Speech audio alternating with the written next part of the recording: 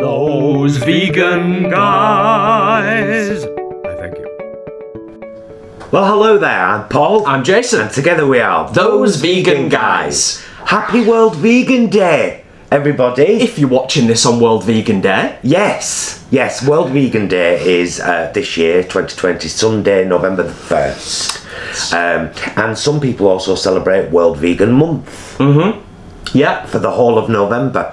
It's just a time to talk about the pros, Yeah. you know, of being vegan, to kind of help support each other for those people who are considering it. And there's a lot of positives to talk about. What we've done is we've come up with our own little top 10 list, top 10 reasons to be vegan. So we're going to sit here with a brew With a nice cup of coffee. and go through the top 10 reasons to be vegan. In no particular order. It's very important to, even though we've written them in a list of 1 to 10, let's just say they're all as important as each other. Yeah. Aren't they? Yeah. It's just that we've, you know. So, number 1, the animals, of course. The animals, yeah. It's always going to be a big reason why a lot of people get on this journey, because they suddenly, and it can be for a million different reasons, they suddenly, out of nowhere, make the connection.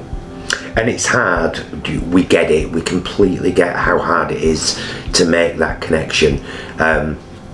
Jason and I were vegetarian for many years before we became vegan, and so if you're interested in how that journey happened for us, I'll put our video about our journey up there, because it's quite an interesting look into, you know, how and why we switched to vegan 7 years ago.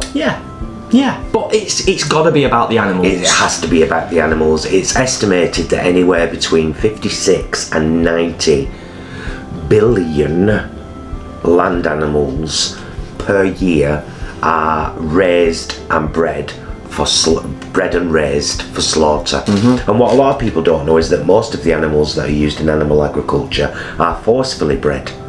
Yes, You good know, point. It's not a natural process. They're not left to mate in a field.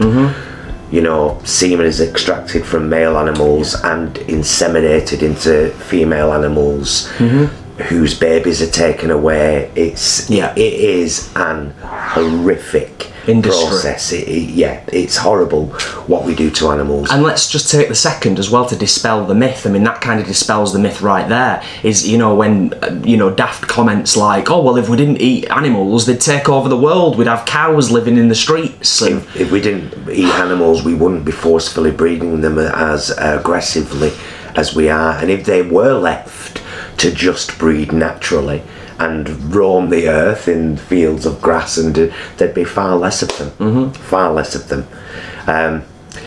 Which brings us on to point number 2, the animals.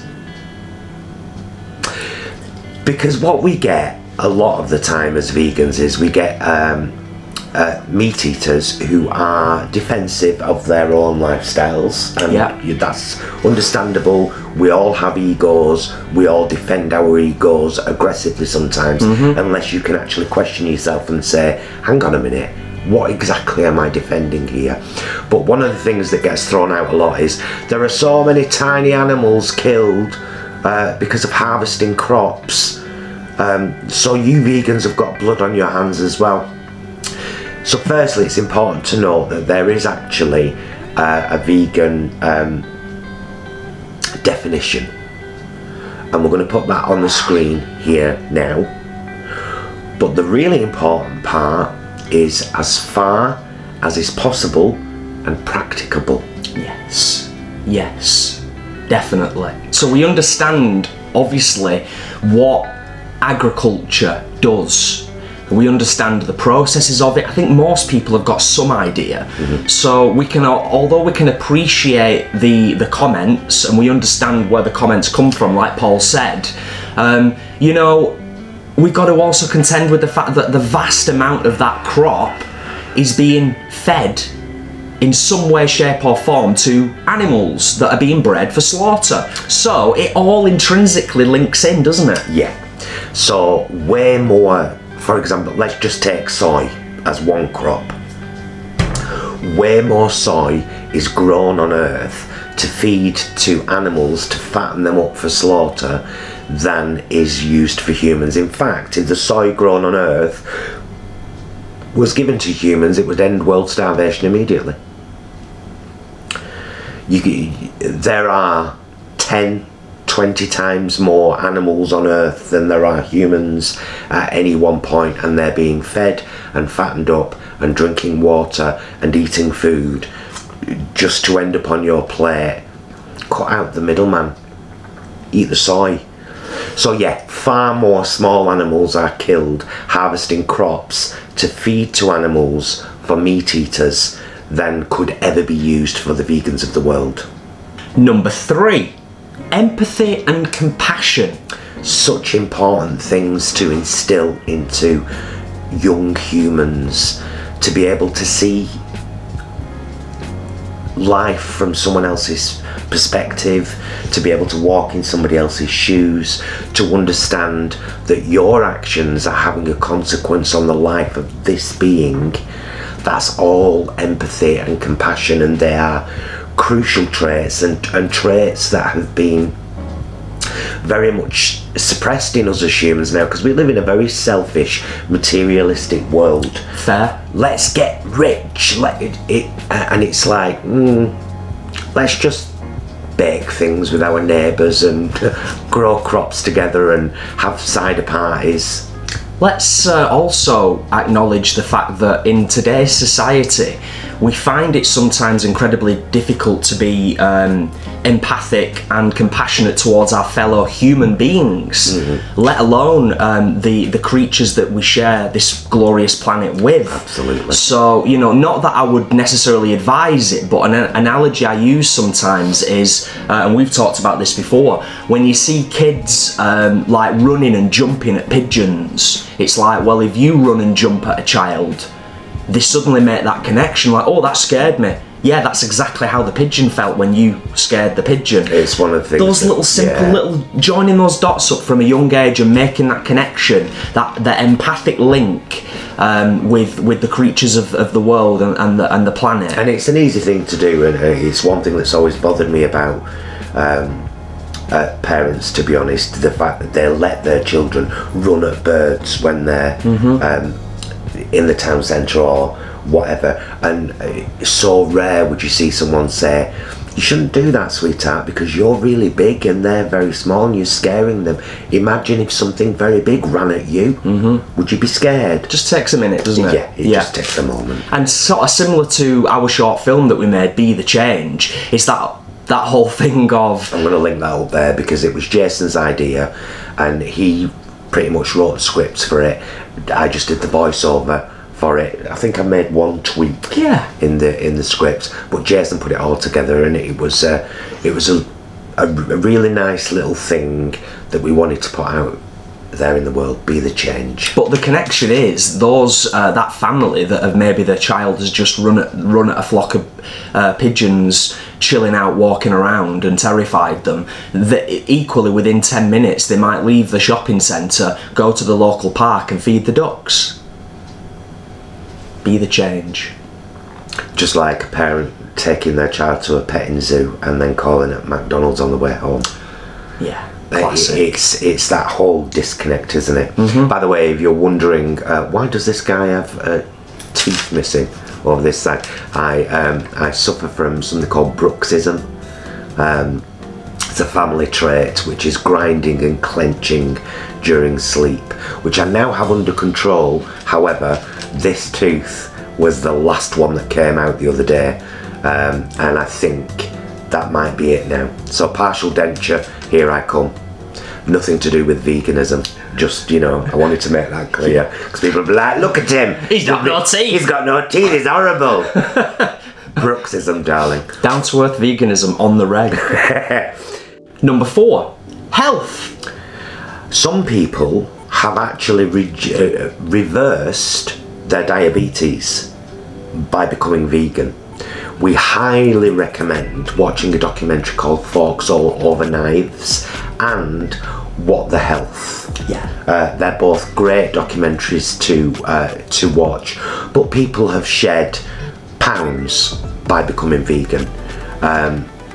They feel more energetic, they have, you know, just more energy, less brain fog, and a lot of people, particularly since the documentary Game Changers, yes, wanted to become vegan for the health reasons. Do it.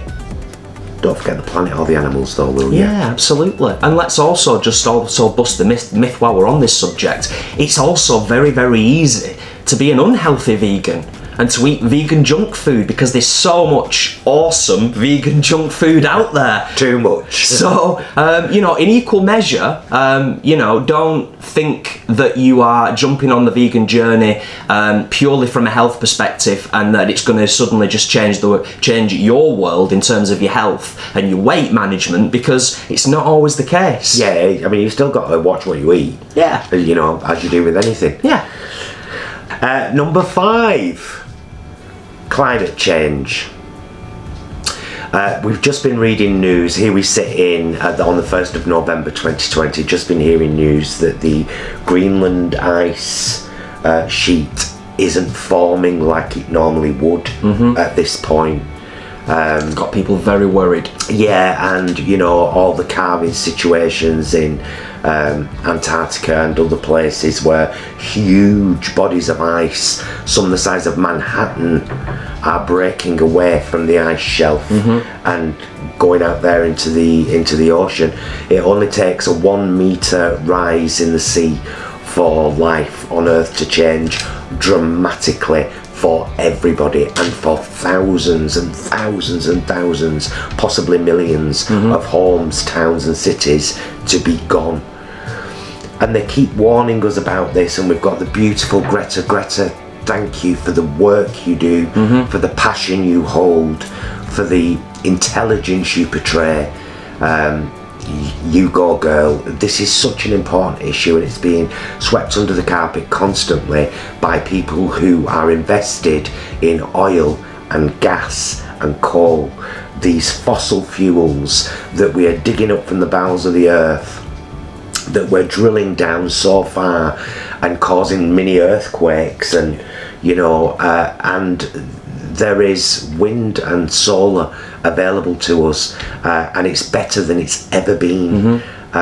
It's changing, it is changing, and it's not all doom and gloom, but as we often say, it's not shifting quick enough. Yeah. These archaic industries that have dominated the world for so very long, those same companies now, they are fully aware of the technology that's available, and they know they're in a position to invest in it, and they're still receiving subsidies, and they're investing in the new technology. It's because it's like, while there is something there to sell, of course, they will continue to suck it up out of the earth and sell it to you because you're willing to buy it. And it leads us on very nicely to the next 2 points. Can I just say one last thing on it? I'm sorry, Jess. Just with regards to those industries in general, people watching might be thinking very similar to how we think sometimes, which is, scientists have been telling us about this for 20 years. Longer. We're seeing global extinction of species like we have never seen before. The average person might be thinking, but what can I do to positively impact on that? I'm already recycling, I'm doing the best I can, I'm aware of my carbon footprint. Shall we say it together? Well, I was gonna... What you can do. Yeah. Go vegan. Or at the very least, start switching stuff out and reduce your dairy and your meat consumption. Start that, dip that toe in the water. So yeah, there you go. Number 6. Future pandemics. We're in a global pandemic right now with COVID-19. In England, in 3 days' time, we're back in national lockdown for a month until December. It's already being discussed that it may extend beyond December. And this has all been caused by humans and animals. Just like SARS, MERS, H1N1.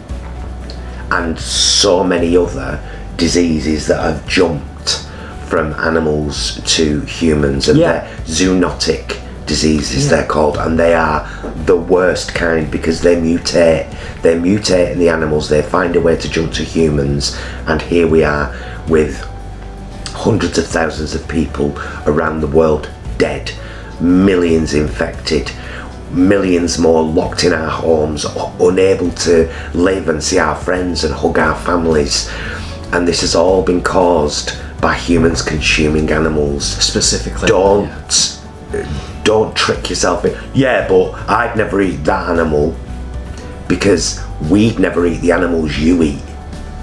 So, you know, there's always a kind of... it's easy to deflect, well, I'd never eat that. Yeah, there isn't a distinction. There isn't a distinction, and no matter how much people try to tell themselves that there is, there really isn't a distinction, because when it comes to these types of diseases, when it comes to these viruses, we've seen it time and time again. We need to desperately learn from history. Because they've come from cows and pigs and chickens.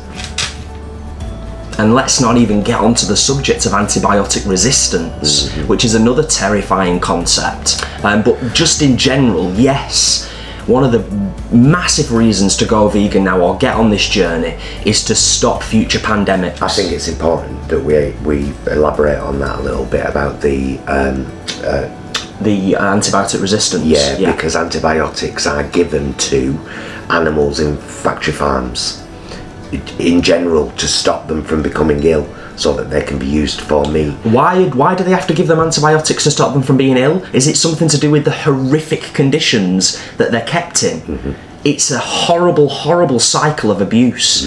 The antibiotics are going into these animals, people are consuming these animals, lo and behold, our human antibiotic resistance is reduced to the point where in the not too distant future this stuff isn't going to work for us anymore. It won't be effective, and a huge part of that is animal consumption.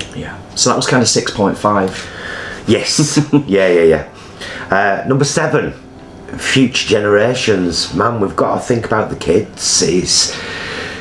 There's a beautiful old saying that being a real genuine human is being able to plant trees you know you will never sit under. And I think that's so crucial to constantly keep our kids and their kids in mind. What kind of world do we want to leave for them? I'd like the younger generation to be able to look back on my life and say, he gave a shit. This is a person that actually cared about my future and took action to make my future better. And really, it's so important, vitally important. Let's all do that. I mean, it's almost kind of a funny sort of meme, like, will somebody please think of the children? But you really must please think of the kids, because it's not about the Nike trainers or the Adidas tracksuit or the iPad or that. It's all irrelevant stuff. It's about leaving them a safe and secure planet to live on, with empathy and compassion and love and fellowship. It really is. I don't think we need to say any more on that, really. It's like, you know, it's right up there. And I always said right at the start, this list is, you know, it's not in any particular order, but definitely the kids have got to be up there, haven't they? Of course they have. Without a doubt. Well, yeah, as he just said, no particular order, but these are 10 important reasons to be vegan. Number 8, the planet. We've only got one. She is beautiful. I've seen such corners of her that have brought me to tears.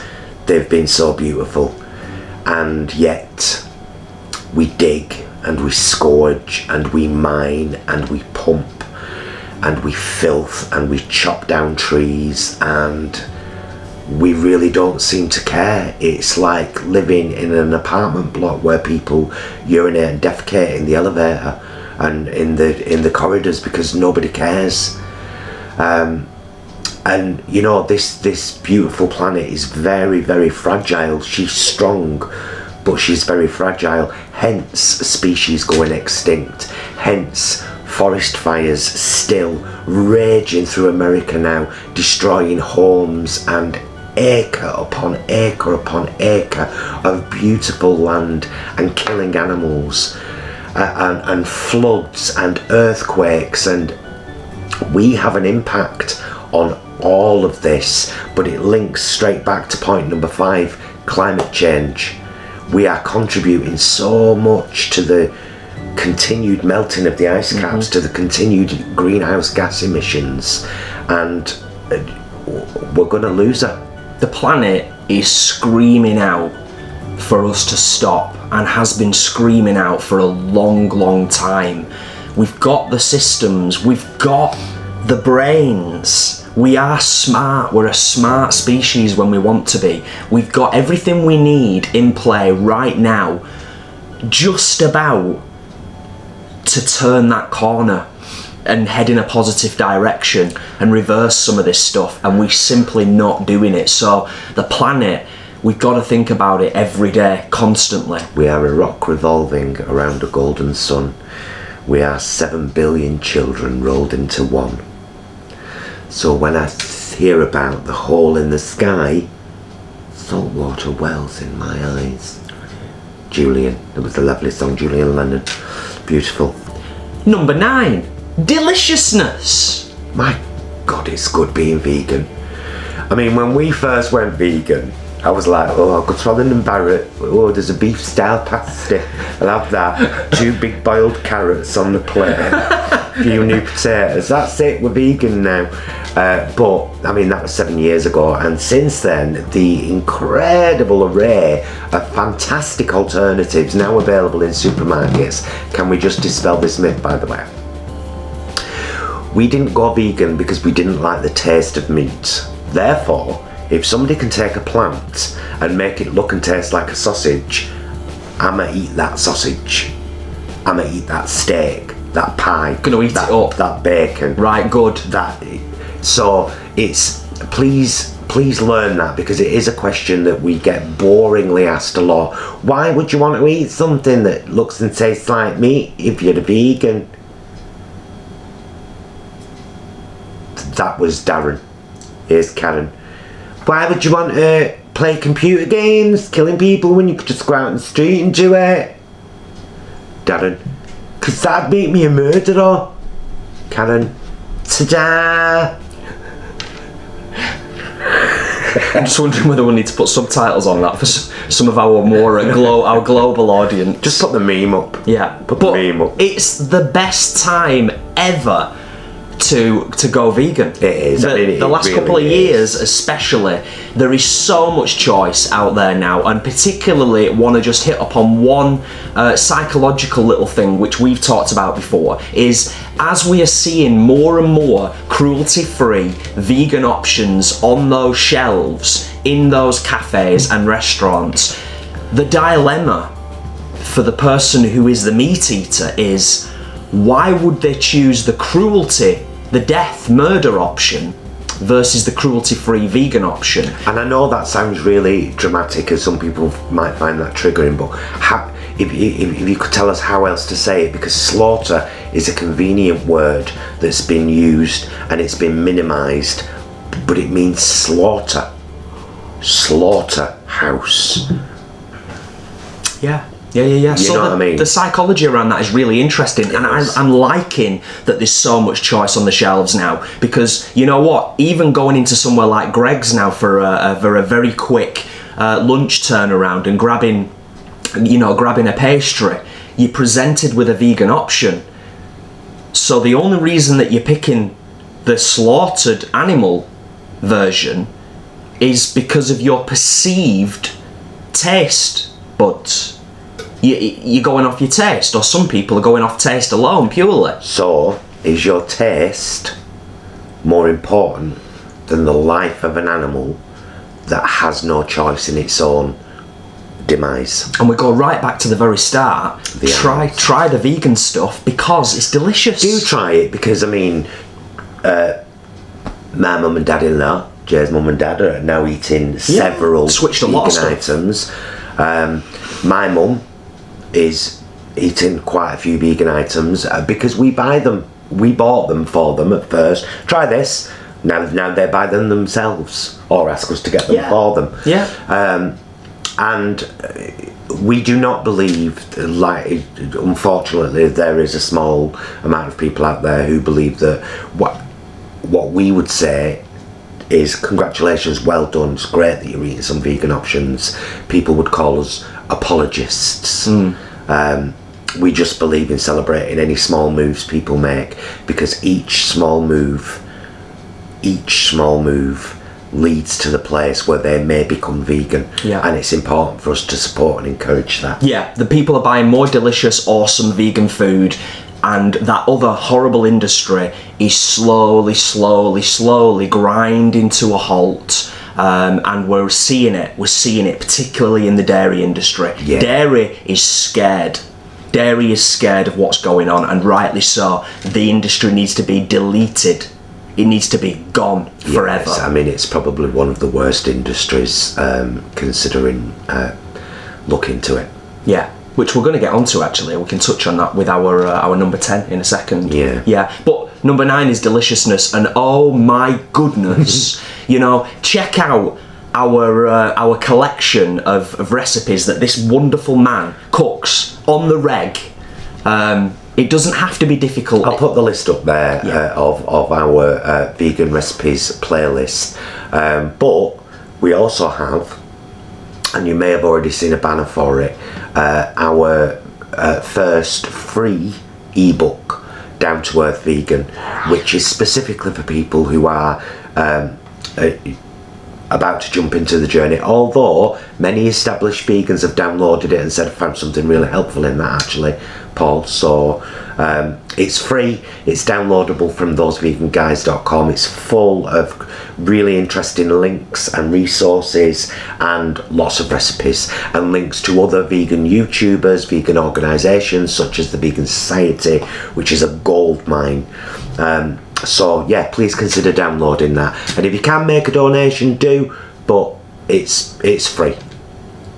Number 10, meat and dairy are gross. I mean, they really are gross. It's, you know, dairy, example, jack off a bull, collect the semen, put your arm up the bum of a cow to stimulate the vagina so that you can inject the semen, get her pregnant, wait 9 months, take the baby away, kill it for veal, and then continue pumping the milk so that the cow's body is tricked into the suckling sensation, just like it's exactly the same as it would be with a human.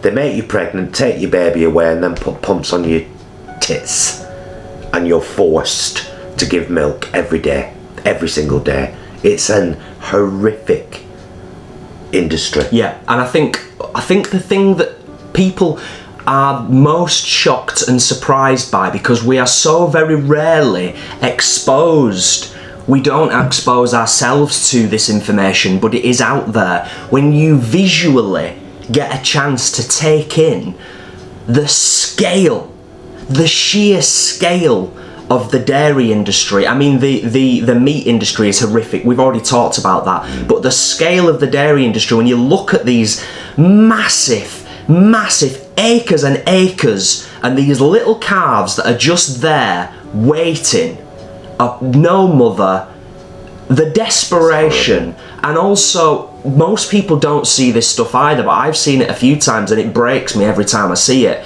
When you see a calf taken away from its mother and you see that mother chasing after it, it's horrific. It's horrible. And if you, going back to what we talked about before around empathy right there, any human being looking at that mother chasing their kid down a field and cannot empathise with that. And yet we've still got the British government and those horrific people in power voting that animals don't feel pain and they don't have emotions, which is ludicrous. So yeah. Go to a pig save, look into the eyes of a pig as the truck is just about to go into the slaughterhouse.